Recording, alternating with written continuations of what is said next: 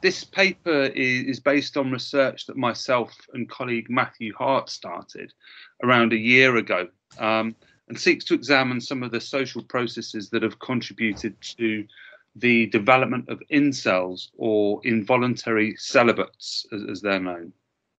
Now, we're at quite an early stage of this research, but from some preliminary observations and drawing on some of the literature to date, have begun to develop some lines of inquiry, which I want to present to you today. Okay.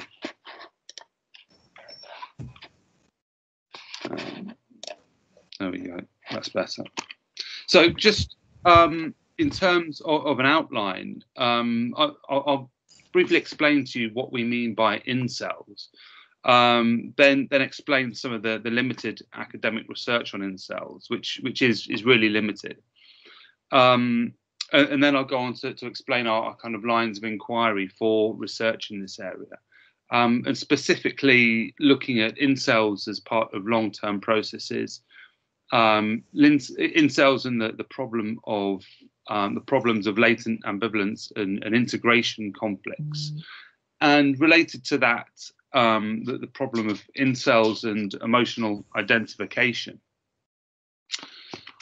Okay, so what do we mean by incels? The term incel has developed as a form of predominantly online identity that groups of certain men have given to themselves, and they identify, as I said, as involuntary celibate.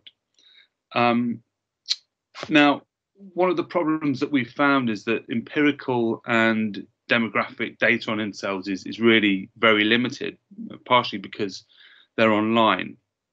But incels can typically be defined as being young heterosexual men whose sexual advances upon women are undesired and unreciprocated.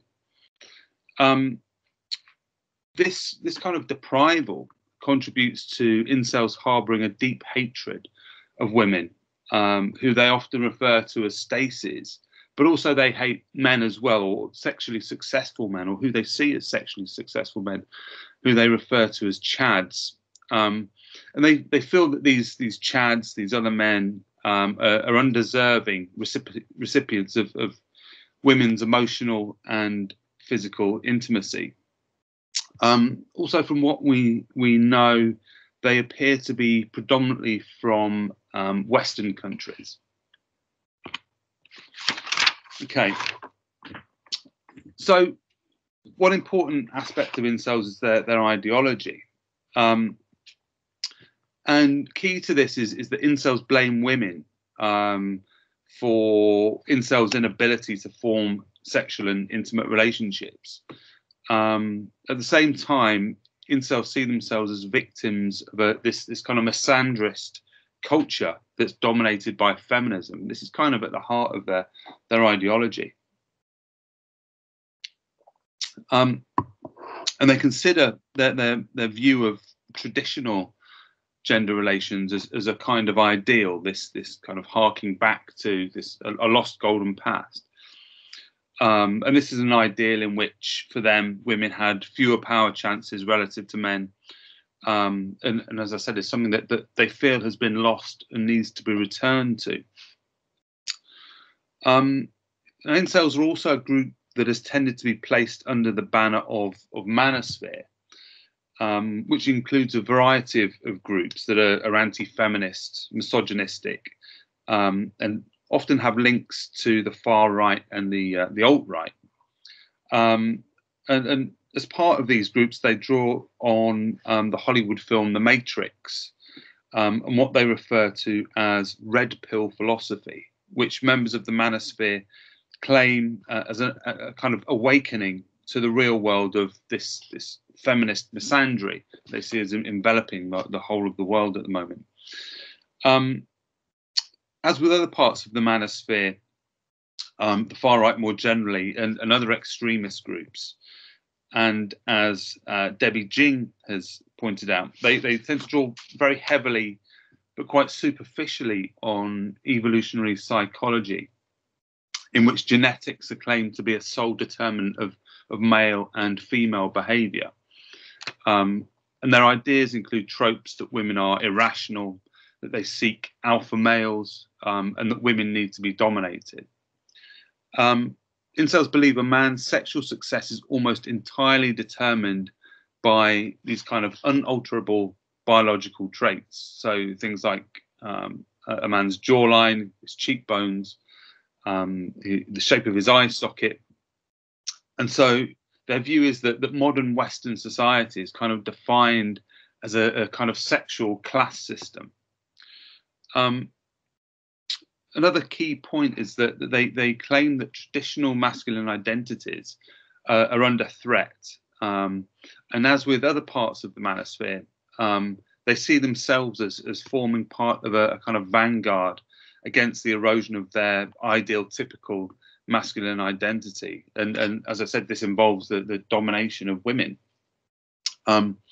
Now, at the very extreme end, incels have been associated with violent attacks, violent terrorist attacks. Self-identified incels have been involved in attacks in California in 2014, in which 7 people were killed. Another example was when killed by another self-styled incel in Toronto in 2018. And so the potential for this movement is really quite great. Okay. So as I said, the kind of field to date on incels is relatively limited, but it's kind of been dominated by gender studies, with both patriarchy and neoliberalism being the kind of undergirding relations from which present-day misogyny and the incel phenomenon appear to have emerged. But within this kind of limited field, terms like patriarchy and hegemonic masculinity tend to be used uncritically, and are really kind of taken for granted in the literature. So in a similar way to Mansfield's and Liston's critique of gender studies in the field of the sociology of sport, we suggest that research to date on the incel phenomenon tends to be ahistorical and reduces the problem almost solely to the field of gender relations, or at best, gender relations in combination with class relations. At the same time, the focus is almost entirely on how, more broadly, gender relations are constraining on women and to a lesser extent on men. Again, this is drawing on Liston and Mansfield, rather than the idea that variable functional interdependence of the sexes can be both enabling and constraining of men and women. So it's this kind of variable functional interdependence which is kind of key for us. And so we suggest that these processes of enablement and constraint can develop concurrently, but are part of these processes that have contributed to the development of incels.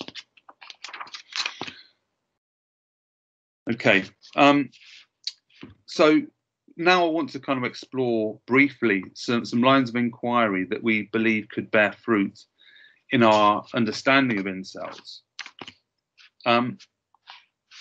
So as suggested, incels base their ideology very much on their ideas of themselves as an identity, as heterosexual men, but heterosexual men as being under attack. Their aim is to reassert what they regard as their vision of a kind of traditional masculine identity, and as I said, in which men dominate women. We suggest that kind of incels appear to belong to a growing number of groups that embrace identity politics, including those based on whiteness, on masculinity, and heterosexuality. And we ask the question, in which ways has the broader context of identity politics, incel identity included, come about as part of long-term processes that have manifested in variations of homoklausus self-images? And we believe we can kind of perhaps talk of the incel identity as one of homo masculinus. This kind of closed off incel self contributes to the incel understanding of the world in which they set their own self-image against a range of other groups, but predominantly, as I said, feminists and men and women who believe, who incels believe, are successful in finding sexual partners. And they've developed this very kind of stark demarcation between themselves and these groups based on their ideas of identity, and in particular masculine identity. And as suggested, while most research on incels is very present-centered, we believe it's important to consider the problem within the context of long-term shifting power dynamics between men and women.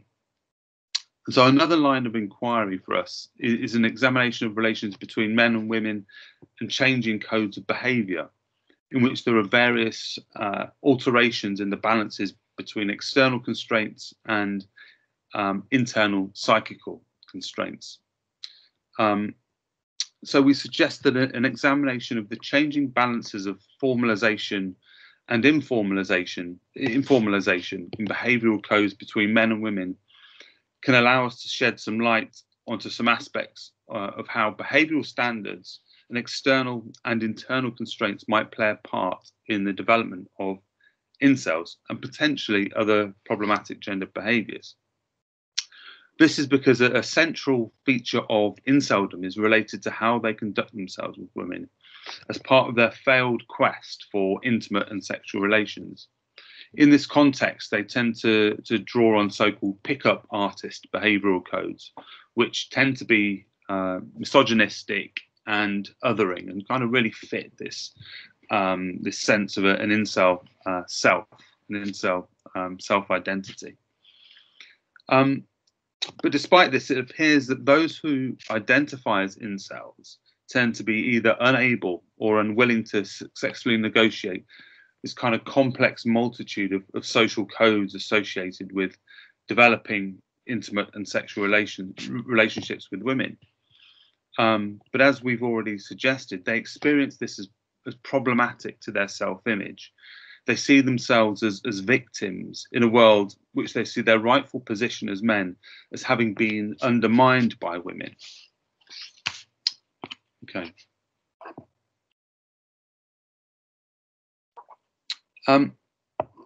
So within this context of long-term power dynamics between men and women and the development of the kinds of self-images incels have, we also ask to what extent do incels hold forms of latent ambivalence towards women.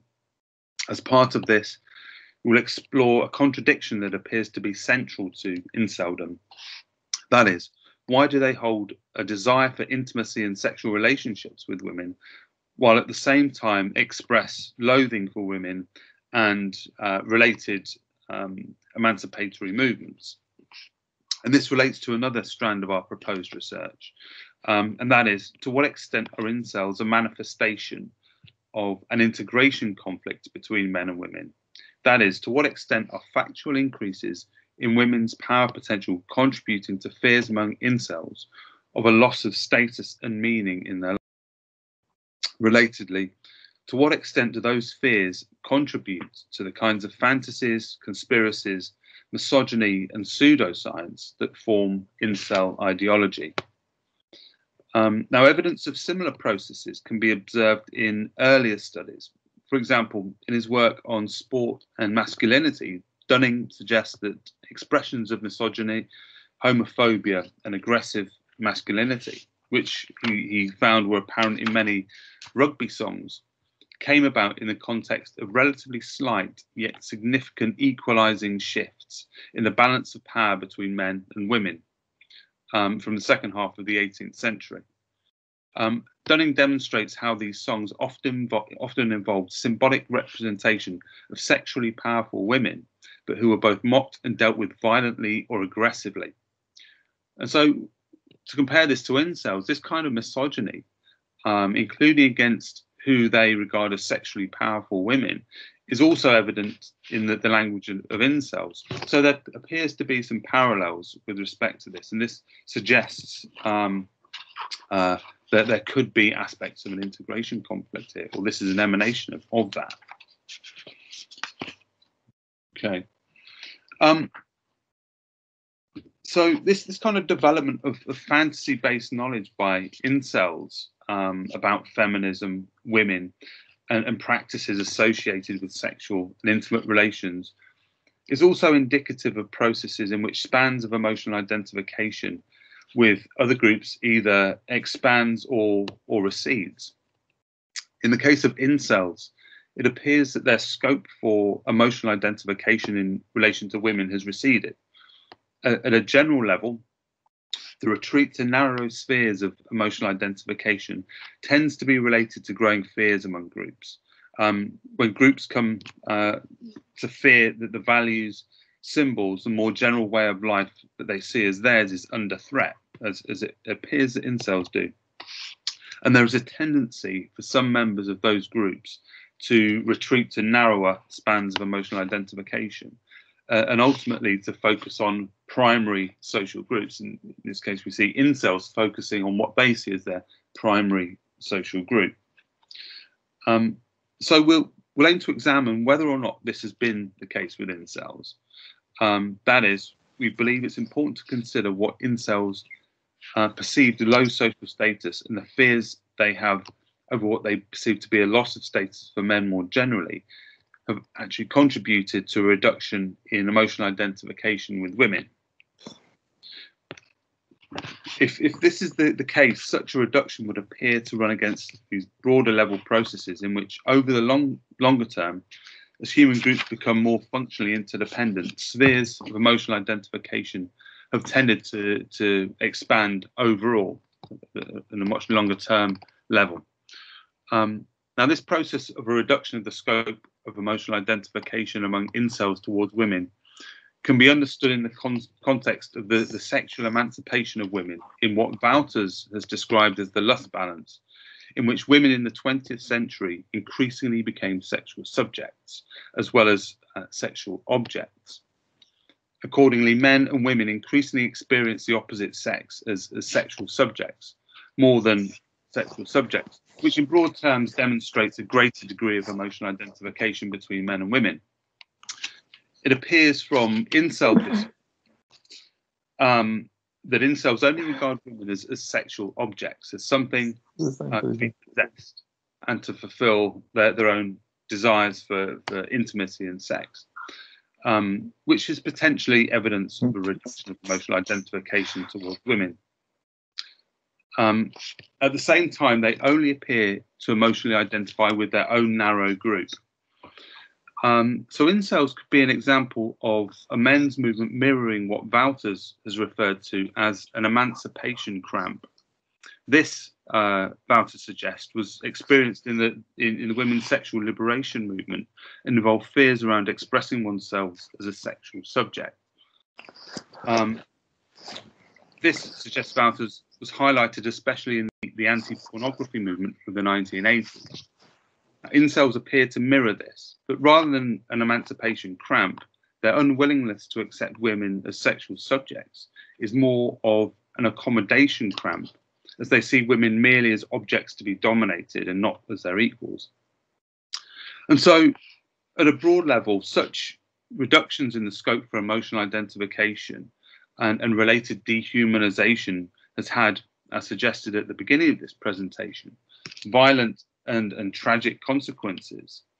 And so better ways of understanding incels than those currently in the field seem necessary. Okay, and just to summarize, this is what we're going to focus on. So an understanding of incels that takes into account the variable functional interdependence between men and women. Incels as an example of the long-term development of homoklausis forms of identification, the problems of latent ambivalence and incels developing as part of integration conflicts, and this issue, as I've just mentioned, of emotional identification and the lust balance. Okay, that's it.